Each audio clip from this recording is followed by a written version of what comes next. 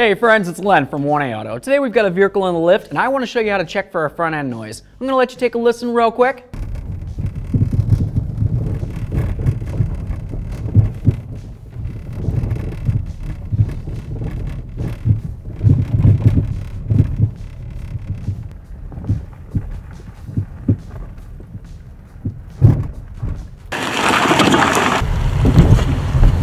One of the most basic things you want to check is checking your lug nut torque. You want to make sure these are torqued to manufacturer's specifications. If any of them are loose, of course this is going to make a clunking noise. So one of the first things we want to do is get the wheels raised off the ground so we can give them a little wiggle. I'm going to go side to side. I've got a little bit of a clunk that way. Go up and down. Not much that way. Give it a little spin. That sounds pretty good, no growl. All right, let's go ahead and turn this wheel. And we can take a peek at what's going on behind here.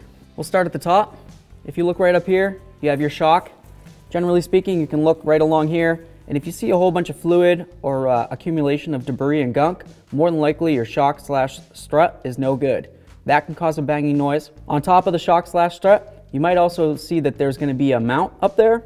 If that's no good, that'll cause a noise as well. That's not really something that you can really easily check. You have to kind of pull this out of here, and it's kind of a hassle. You'll notice you have your upper control arm with your upper ball joint. A lot of times what you'll notice is a little bit of walking right here. If you shake your wheel, generally you'll see it if you're pulling on the top at 12 and 6. A great way to test your upper ball joint is to just give it a squeeze like this. Obviously, that's very bad. You shouldn't be doing that. We'll move on down. We have our outer tie rod end.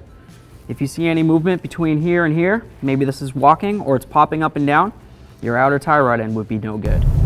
You can follow this in and it leads to your power steering rack, and this is your bellows boot.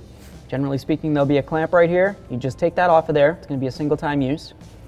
Give it a little twist and pull it like this. This area right here is your inner tie rod end, and it has a little ball and socket. I don't know if you can see it from your angle or not, but right in there. You would shake the tire with your hands in the position of 3 and 9, side to side, and if you see that popping in and out, you know you have an issue. We can also look right here where the power steering rack is. If you shake your wheel from left to right, you'll also notice that this may or may not go up and down. You might hear a clunking noise from that as well. If this is going up and down inside the rack, it's going to go clunk clunk, all right? A couple things to pay attention to there. So now we're going to follow it down and we can find our lower ball joint here, and this particular vehicle also has this one right here. So we're just going to pay attention right there, okay? I'm going to grab this wheel at 6 and 12 and I'm going to try to shake it. At this point, you may or may not see any movement. If you see any movement like this, you know that those are bad. Just because you don't happen to see any movement doesn't mean that they're fine though. I'm going to show you something.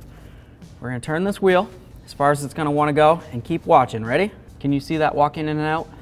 If your ball joint's moving like that, you know it's no good. Now I'm just going to turn it in the other direction and do the same thing. Something to pay attention to as well is any potential holes inside a boot. If you have a little pinhole, it can cause a major issue with water getting in. So right up inside here, along where your knuckle is where the wheel bearing should be. You would check that simply by wiggling the wheel around.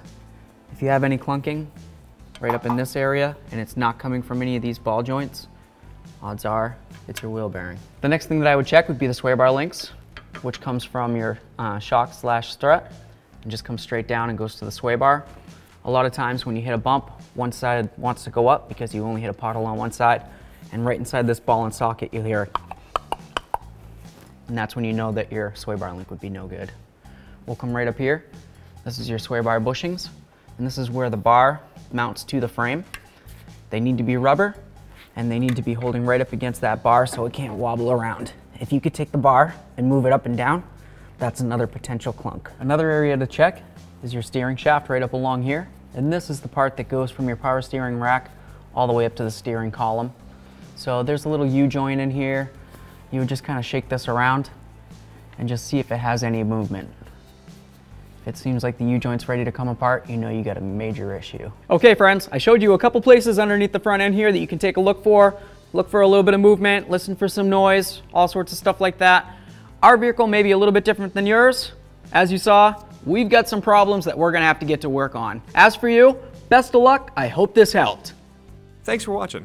Visit 1aauto.com for quality auto parts shipped to your door, the place for DIY auto repair. And if you enjoyed this video, please click the subscribe button.